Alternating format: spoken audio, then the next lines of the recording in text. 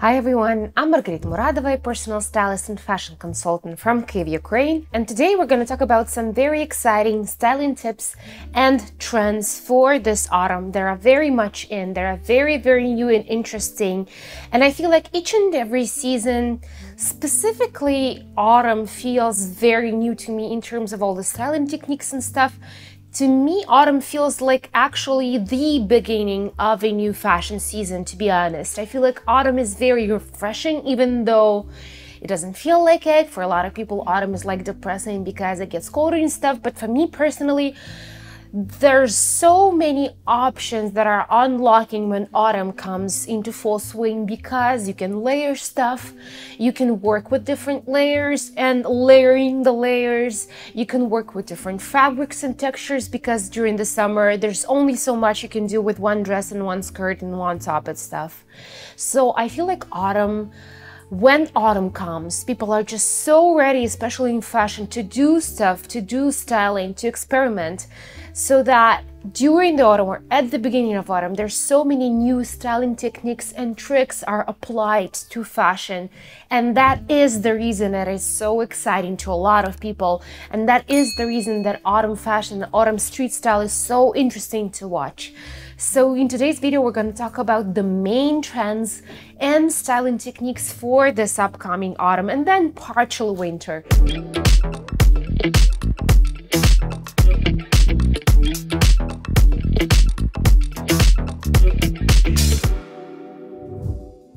And the first one to be talking about, definitely this one is to look out for, is tailored layering, which is such a beautiful concept. First of all, layering is not new to anyone at this point for fall or autumn, whatever you prefer, but I feel like layering with tailored things, so let's say with blazers, with jackets, with blouses, with different kinds of tops, with vests, also let's say with men's style cotton poplin shirts, is so beautiful because it's so unexpected.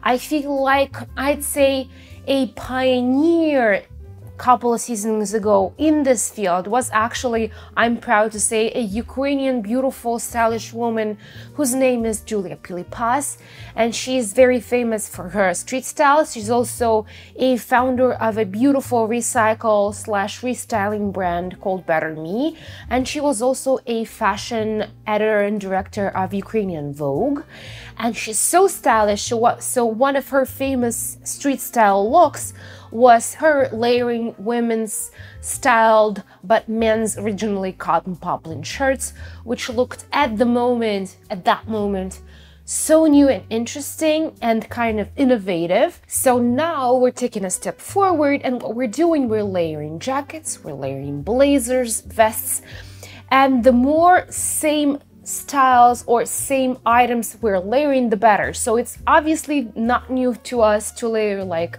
a blouse and then a vest and then a blazer, but layering blazers, layering shirts, layering vests, so same things but with a different materials and stuff, maybe textures, colors. This is something that's going to be new and beautiful and different, and I feel like this is going to make your outfit, even though it could still be like an office appropriate outfit or meeting appropriate outfit, this could give this oomph to an outfit and depth to an outfit that I feel like a lot of people are lacking, specifically in this whole more office-like / more official style area.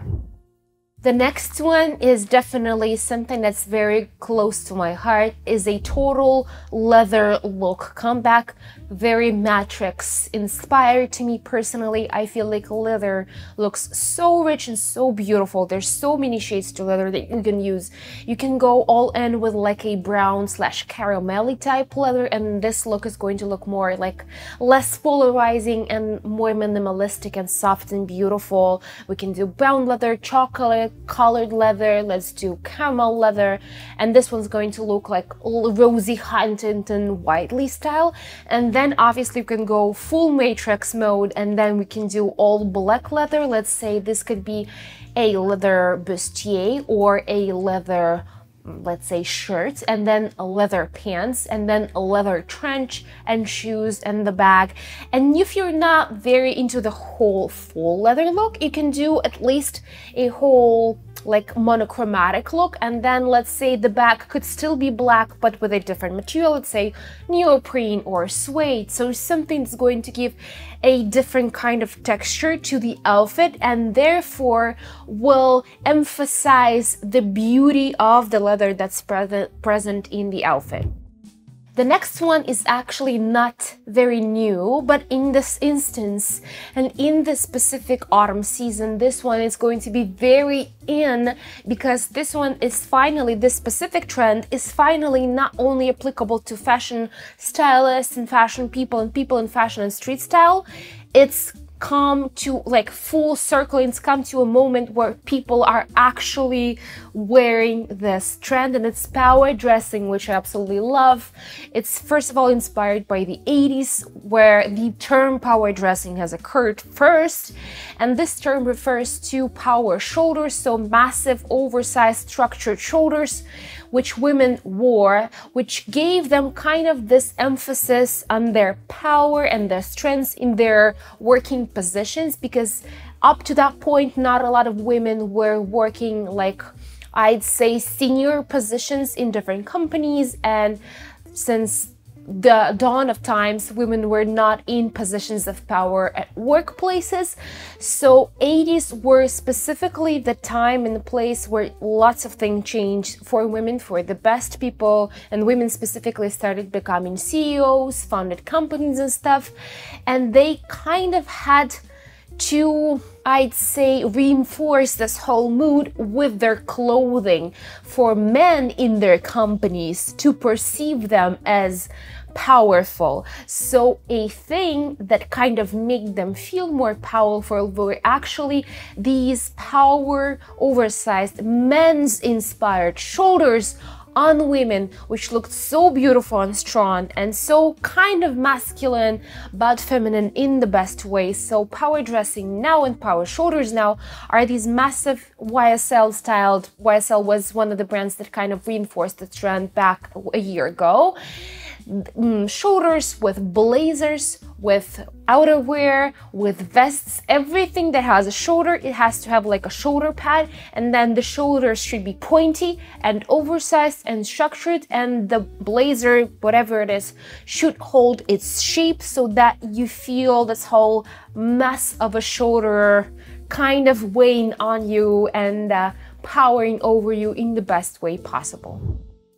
And then a trend I completely adore is the 50s. I love everything 50s actually. I feel like 50s were very feminine, and it was kind of a beautiful direction for fashion and for women because it was emphasizing women's curves. It was modest but feminine and sexy in the best way possible.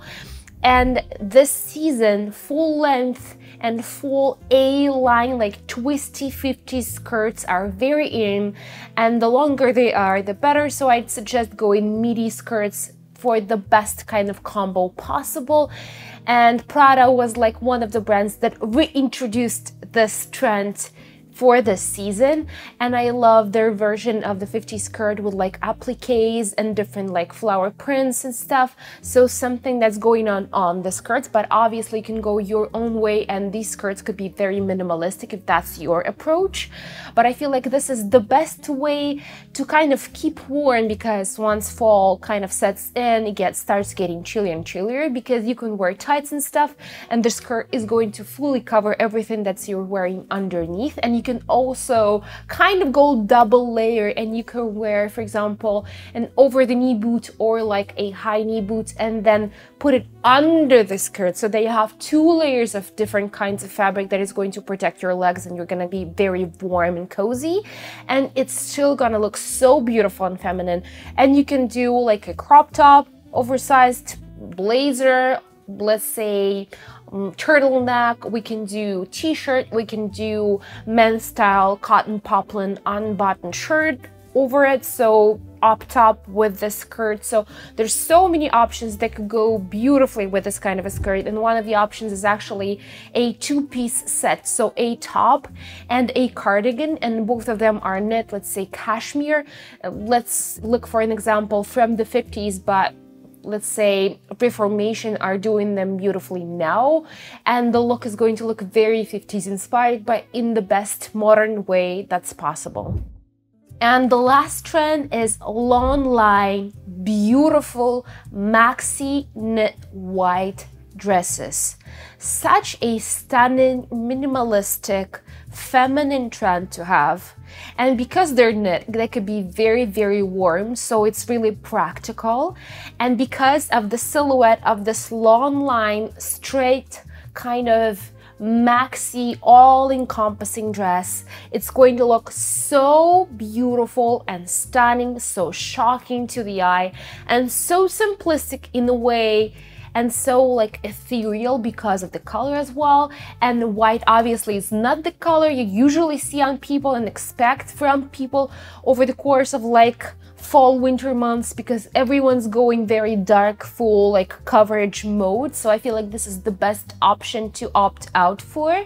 And let's say you can pair them with something as shocking and unexpected as combat boots, but also something with like a longer pointier toe with a kitten heel, over the knee boot or knee-high boot. Let's say that could be Kate inspired, and this whole look is going to be just so stunning, ethereal and beautiful, yet very practical, and could be worn for each and every occasion. So I feel like this specific trend is not only here to stay, but is going to be everywhere, absolutely everywhere. You're gonna see these kinds of like dresses and stuff everywhere, mass market, middle market, luxury segment, and on people, because it's so like appeasing to the eye. And let me know in the comments below what's your favorite fashion trend for the upcoming season, what you're shopping for, what you're looking for, and yeah, I'll see you in the next one. Bye.